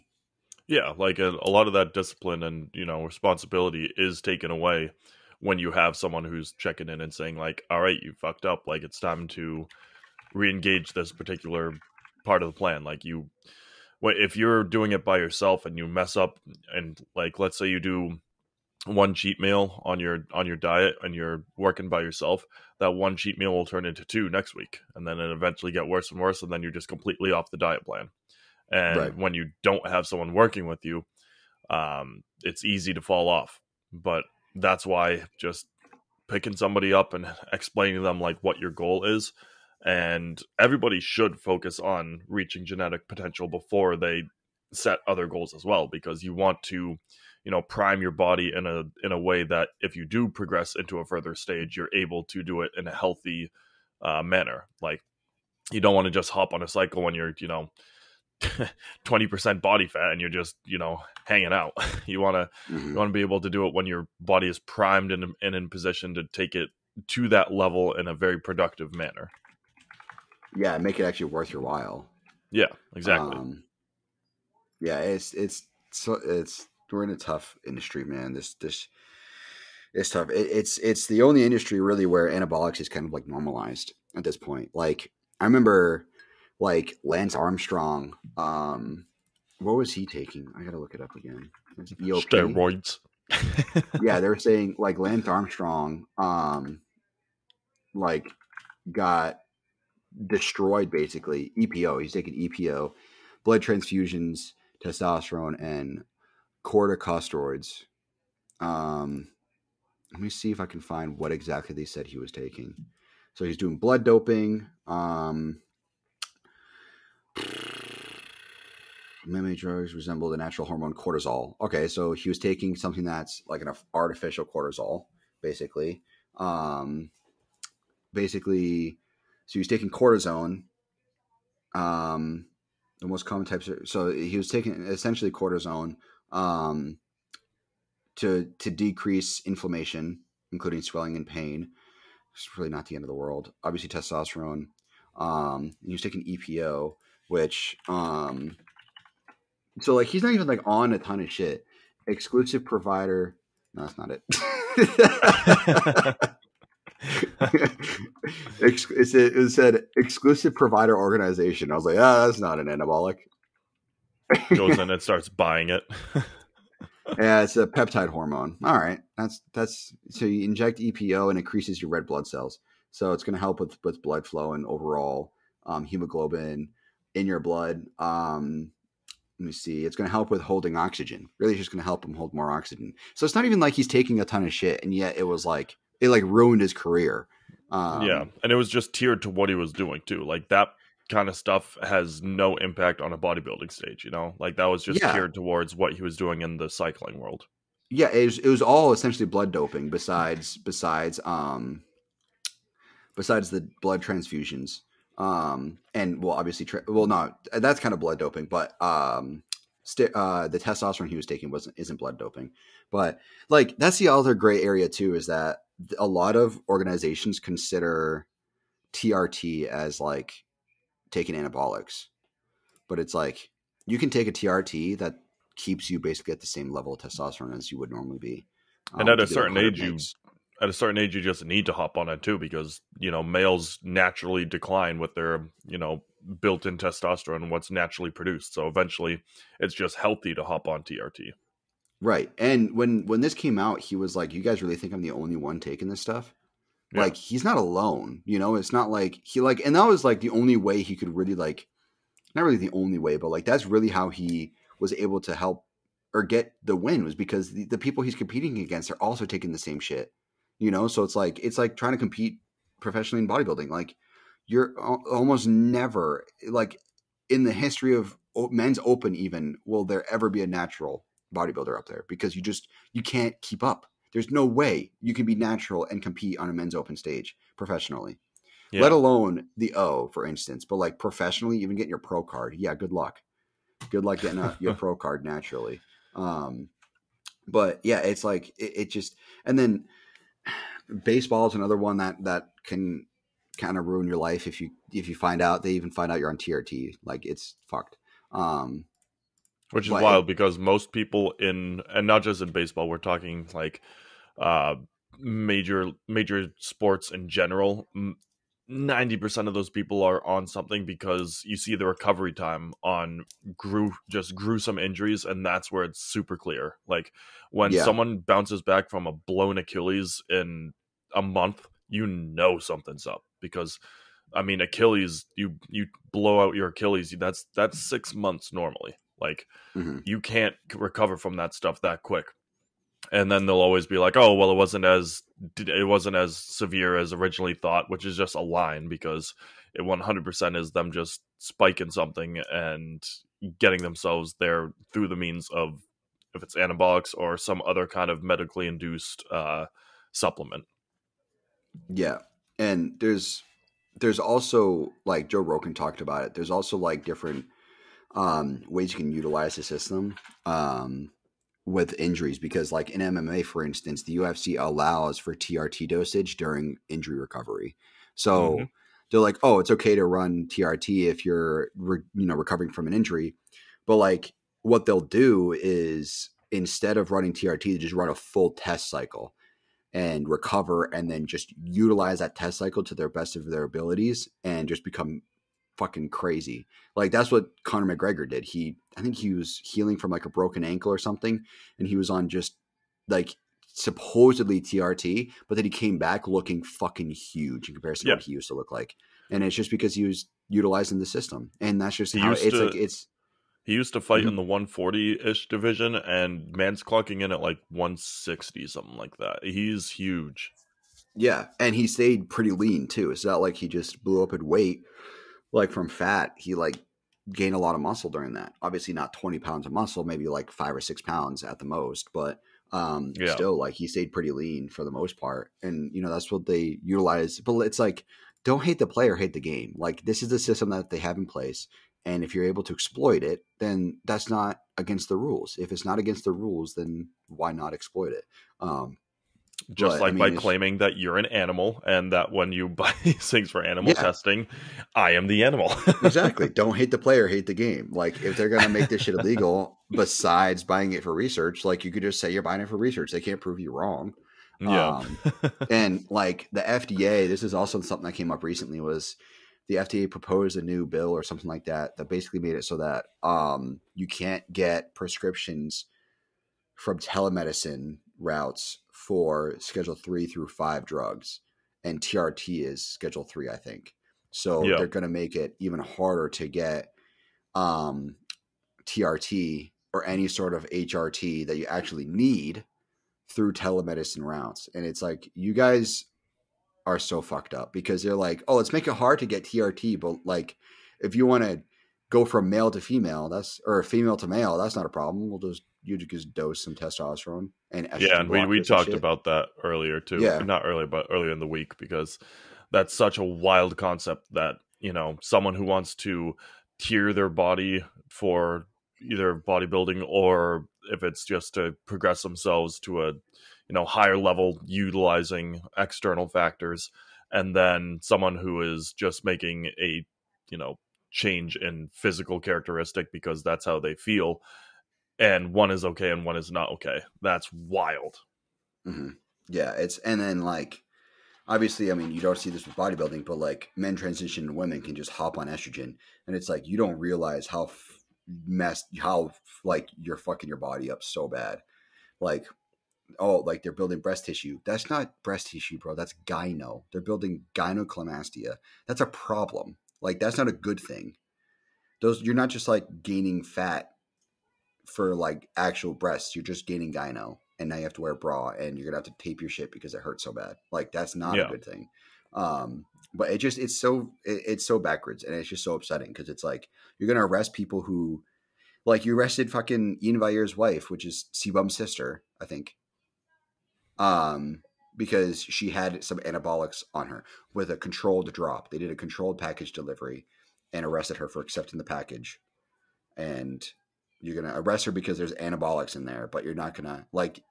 God forbid people want to put their own life in danger by taking steroids, and Yeah. yet people high on heroin are driving around on the streets. Like Hmm.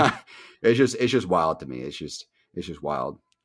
Same with like DUIs, like alcohol while driving. Like that's so much more dangerous than me taking anabolics to compete on stage. Like Yeah. that's so it's just we live in a twisted world, man. We live in a twisted world, and I don't know.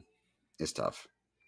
And the thing is that as progressive as, the modern social climate is, it's progressive in the opposite direction of what we talk about here in terms of anabolics and whatnot, because progressive for most people when it comes to, because anabolics are a drug. So when people think drugs, they're like, how can we outlaw everyone to make it a safe world? Whereas, people in, when we talk about the bodybuilding situation, like people taking this, like you said, oh no, someone's going to risk their own health to do something. Like, we're just trying to solve overpopulation. Come on, guys. Like, Yeah, the more bodybuilders, the less kids. yeah, for real. Um, but it's also so easy to get. Like outlawing is not the solution to pretty much anything because they outlawed everything that I take, and yet I can still get it, no problem. Like it's so easy to get. It's so Yeah. unbelievably easy to get. Um, Outlawing is not going to be. All you're going to do is just make it more dangerous because, in a sense, I don't know where my shit's coming from. In a sense, but if I was able to go to a doctor's office or get a prescription or go to a pharmacy and buy it or even over the counter and just go buy a test, at least I know it's like pharma grade test, and it's like actual testosterone, Well, that is a risk. that's also the financial side of things. Like we see it in the opioid situation right now. Like people, these are all things that can be like obtained for prescription purposes, and yet when people go to the street because it's not affordable, it's fentanyl based, and then we have Yep. all these opioid based deaths, and Hmm. it's just the market as well. Yeah, it's just you're just making it more dangerous at the Yeah. end of the day. You're making it more like I won't even get into guns. I was going to say, let me get it. Yeah, no, I'm not even getting done guns. That has nothing to do with on our podcast. But yeah, when it comes to drugs, it's just like out, like really. And then they're like, oh, the war on drugs. Like we've been like the DA has been losing that war for decades now, and it's all you're going to do by outlawing another drug is just making people go to the streets for it. And that's why like I support the legalization of weed. Like, do I think people should be smoking weed all the time? No, I don't think so. But do I think that it should be legal so that people can get it safely? Absolutely. I think you should be able to go to a dispensary and get properly grown and properly safe marijuana so that at least you know that it's that you're getting proper shit. It's like imagine Yeah. if we outlawed alcohol. People are gonna start making alcohol in I their fucking mean, toilets. you saw what happened during Prohibition. Yeah, exactly. Like it's just people are going to go illegal routes to get it. That's all you're going to do. All you're doing is taking it away from the people who are obeying the laws previously. That's all you're going to like. That's all you're going to do with outlawing anything. So and that's the other frustrating thing. Like there have been way more deaths from like alcohol or prescription drugs than there has been from anabolics, for instance. Like so many more. Like they Yep. even outlawed DMAA, the actual pre-workout supplement DMAA. They outlawed it and made it illegal to manufacture because like I think like 2 or 3 people died from it. It's like, bro, the amount of people that die from like amphetamines from prescriptions is way more than a stimulant is. And even then, to die from a stimulant, you have to take a shit ton, like absolute fucking massive amount. Or have other like health Yeah, experiences. yeah, like have actual heart issues prior to taking a ton, there has to be something underlying to it. And to kill yourself with anabolics, it takes years. It takes years and years to get there. It happens absolutely, and it's fucking sad and it's dangerous. It is 100% dangerous. That's why you really need to know what the hell you're doing. But it's not like you take. I mean, you can overdose probably on anything, any sort of anabolic, but like it's not like you're gonna take like one cycle and all of a sudden die 3 months later. It usually takes a long time to really get to the point where your body's gonna die from it. Like you're gonna die from Yeah. anabolics. So um, it's not instantaneous. Where with like amphetamines or opioids, you can literally overdose by accident. People overdose by accident, taking too much than they need to be taking. So it's we live in a messed up world, man. We live in a messed up world.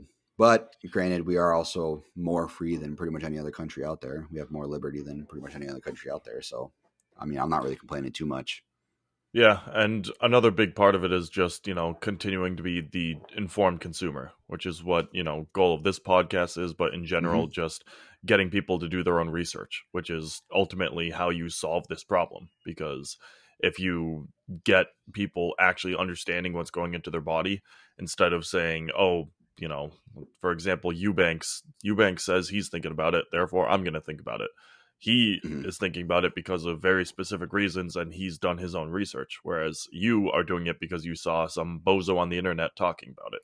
Like, Hmm. just get some actual information, and also research articles are your friend, and you need to learn how to read them. You should not be clicking on the news today article when it comes to talking about anabolics. You should be looking at, scientifically backed research articles that are written by professionals in the field. That's the kind of information you want to be consuming, because if you just read like CNN 10 on on Yeah. anabolics, they're of course going to be telling you things that either support or oppose your thought, but they're not giving you the real scientific information, which is what you should be kind of looking for.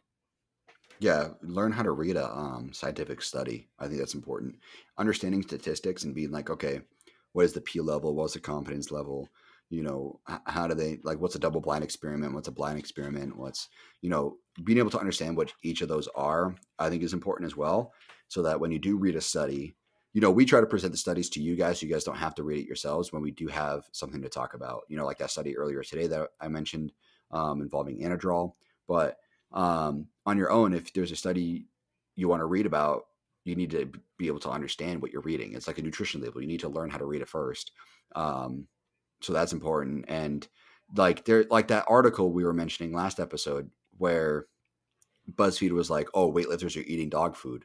It's like, no, we're not. You're making the uninformed. You're making the uninformed now misinformed. Bark, bark, Like, bark. yeah, it's like, dude, like it's not the reality. But like, there's a saying, was it Mark Twain? I think that said it. It was like, if you don't read the newspaper, you're uninformed. If you read the newspaper, you're misinformed, Yeah, or something like that. And that's the reality that we live in today. It's like, if you don't research it, you don't know. But then or like not research it, but like if you don't watch the news or listen from the news or social media or something like that, you won't know. But then when you do, you're now reading something wrong, and that's kind of what's happening right now with like Trump indictment. Like nobody really knows what's actually going on besides the people involved in the case. there's also not a lot of public information when it comes to that. Right, right. So it's like we can only make like relatively informed guesses of what's going on, from the public's understanding and from like a legal standpoint. But even then, you're going to get bias of people supporting or against Trump. You're going to get bias of people who don't like the prosecutor. So like there's so much that goes into it. There's so many fingers that end up touching these different cases that it's hard to understand really what's the truth behind it, whether or not, for instance, he committed the crimes that they're accusing him of. Only he knows, or only the people involved really know. And Yeah, that's part of any research, that's part of any news article. And like social media is the same way. Like, we can only speculate whether or not somebody's on something, or talk like what the safety is behind something, unless they say it themselves. We can't speculate necessarily what CBum is on unless he talks about it, or like his coach knows. Like only really them two know. He has talked about it in the past, but like his prep cycle and stuff like that, I don't think he's ever talked about. But only and him and Milos talk about it. Or and I no. was gonna say a good coach will never release that information either. Right. You don't want that shit getting out.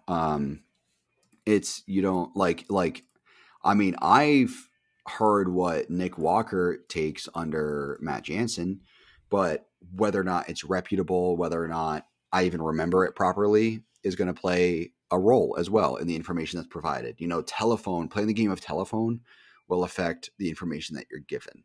And that's also part of this podcast is we want to present it as unbiased as you possibly can. So that way you're getting the information as raw as possible. We don't want to be like, oh, well, anything more than 300 milligrams of test is just a waste of your time.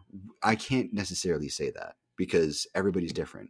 And even though I'm on 250 right now for my cycle, doesn't necessarily mean that's a lot or not enough. Everybody's different. So I'm not going to put my bias in there.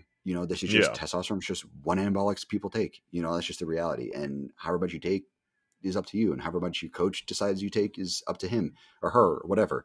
So finding unbiased sources is very important when you're doing your own research. And almost always, if there is a scientific back study, with proper referencing and a proper statistical analysis is going to play a role. And even then, the first thing you should be looking at is the amount of test subjects. You know, to be like, oh, this is the results from testosterone. You should be taking it, but we only tested on 10 people. It's like, do 10 people really necessarily represent the entirety of Earth's population? No. Yeah, your So sample size is kind of biased. exactly, your sample size is not big enough to really represent a large population. Is it? Does it give us maybe a rough idea of how something works? Sure, maybe, if that. At best, it gives us a rough idea. But is it actually scientifically backed and properly studied? Not necessarily. And a lot of So those tests also will repeat the test over and over and over again until they get the results they want, and then will toss out the other 99 tests that they gave. yeah, that's the problem. Like we were talking about that last episode. It's like no matter what you research, you're gonna find something that says you're gonna die. Like there like you could research like the whole like thing with autism and vaccines. There was one doctor who said that like kids can get autism from vaccines, and he had no backing behind it at all. It was like Yeah, he just speculated it or something, and he's like, guys, I'm speculating here. Like this is actually scientifically backed, and yet they still take it as a science. You know what I mean? So it can be dangerous what you're reading. You know. And we are back. Sorry, guys. I know for you guys it might sound like a second of a cut, but for us, we had to create a new recording session because we had some technical difficulties. So do some just a second for you. troubleshooting. Yep, second for you guys. Few minutes for us. So, but with that being said, we wanted to at least wrap it up nicely. At the end of the day, you need to train to your genetic potential before ever considering anything off market. And how to look out for that is going to come down to your level of plateaus. And obviously, if you have proper guidance, your coach will tell you that as well. If you feel like you're not making any progress for 5, 6 months, you've clearly kind of hit a plateau. Obviously, shorter too, but you got to keep changing things up, and you're eventually going to get to the point where no matter what you do, you're not going to make much more gains. And that's your genetic potential. It takes a while to get there, but when you're there, you're going to know, you can tell. And then potentially if you have the proper guidance, that's when you start considering alternatives. So be careful out there and, take social media with a giant bucket of salt. Yeah, and just be patient. That's really what it comes down to. Just patience and actually working your craft. Like, just take your time, do it right, and don't jump on something just because you feel like you're not getting anywhere. Talk to someone first. Right. Yeah, it's a marathon, not a sprint, guys. There's not going to be instant gratification. It's going to take time, but that's also part of the appeal. That's part of the flex, if you will, is that it Exactly. does take time to get all of this. So put in the time, and you're gonna be glad that you did. And enjoy the process. It's fun. Enjoy the process. Hell yeah, man. But All right, guys. with that being Until said, next week. yeah, we'll see you guys next week. Thanks for listening. All right. Bye, everybody. See you guys.